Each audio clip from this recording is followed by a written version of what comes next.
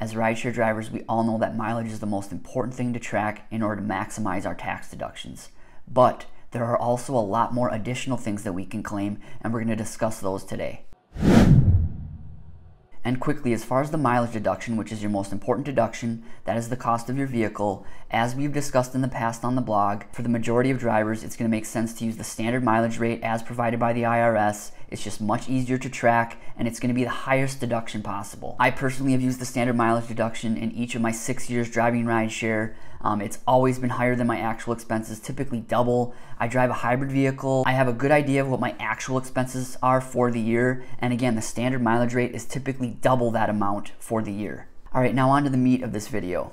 There are a lot of other additional costs that occur outside of the vehicle, and you want to make sure to claim every single one of them. And the first and most important thing that you want to remember to claim on both the Uber and Lyft tax summaries that every driver is sent, there will be expenses that you want to claim. On the Uber summary, you're going to want to claim that number, that expenses, fees, and tax number. So this driver would claim $8,651.51 in expenses, fees, and tax. And with Lyft, there's an expenses area. So you're going to claim all of those expenses, the Lyft platform fees, the service fees, and the third-party fees. So you'll report your gross earnings, but you also want to report these expenses and fees as well.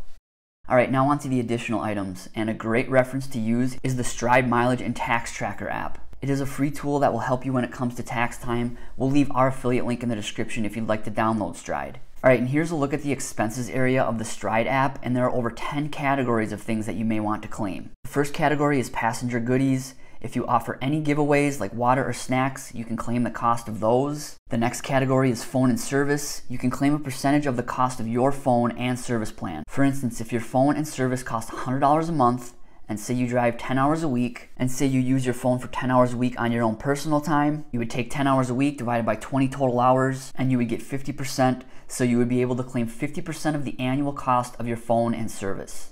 The next category is food and drink. Say for instance you want to get together with another rideshare driver that would like to consult with you on rideshare, you can claim that as a business meal. Tolls, if you ever pay a toll while driving rideshare, remember to claim it. Uber will provide tolls paid by the passenger on your 1099, but there may be other tolls that you want to track on your own. Also parking, if you ever have to pay to park your vehicle while driving rideshare, you can claim that. Phone accessories, if say you purchase a charging cable or a phone mount for rideshare, you can claim the cost of those. Music and paid apps, if you use Spotify or Apple Music, you can claim the percentage that you use it for rideshare. And if you use it only for rideshare, you would be able to claim 100%. Or if you use a paid mileage tracking app like MileIQ, you can claim the cost of that too. Also inspections, you can claim the cost of your annual vehicle inspection. In my opinion, they should have included permits here as well. Remember to claim the cost of any airport permits. Roadside assistance, if you have a AAA plan, you can claim the percentage you use it for rideshare. And dash cam, if you made a big purchase like a dash cam, don't forget to claim that. We actually recommend the Vantrue N2 Pro dash cam, and we'll leave our affiliate link in the description. Health insurance, if you're driving full-time and have a private health insurance plan, you can claim the cost of those premiums. And Stride Health also offers plans, and again, we'll leave our affiliate link in the description. All right, and there are a couple additional categories that Stride doesn't include. One is education. If you use training materials like Maximum Ride Sharing Profits, our video course, or the Rideshare Guide, our book, those are actually both tax deductible. And we'll leave links to both the video course and our book in the description as well. If you purchase any advertising for your car, any business cards, say you have a monthly car wash plan that you purchased specifically for driving rideshare, or maybe you have a rideshare website, you can claim all of those things as well.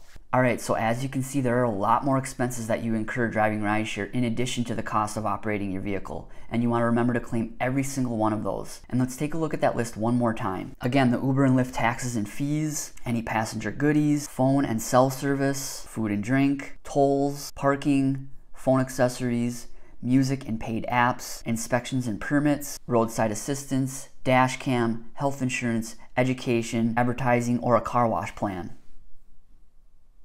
And lastly, we are not tax professionals. We're only providing our advice.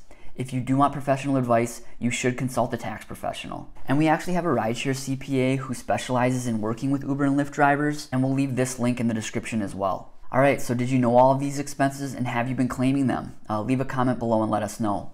Thanks again for watching. Please like, comment, or subscribe and drive safe. Thanks.